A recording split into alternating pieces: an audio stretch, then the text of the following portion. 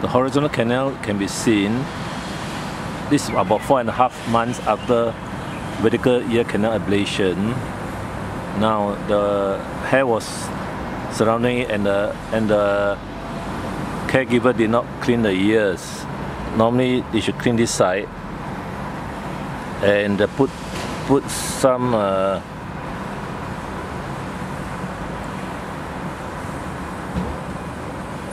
put ear ointment in and maintain it. This part should be clean. Then this part also, you can see the opening of the horizontal ear canal. So now what we do is, we will clean for the owner. This is 4.5 months later. They did not clean it. We will clean one more time, and then we'll clean one more time, and then the owner will have to clean it by putting ear drops in. It's not painful. This is a horizontal canal. So go and get the ear flushing. We flush the horizontal ear. There you go. Ear.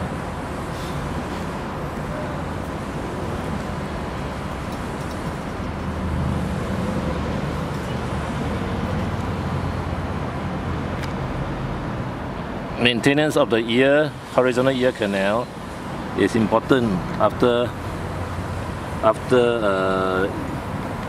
the operation, but since the owner went overseas, the family did not maintain it. Today it came, not for today it came because the dog was not eating, and he had diarrhea 2 days ago. Now you can see there's a horizontal canal here.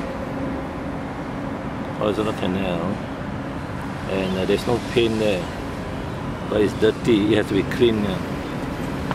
Okay, so now we will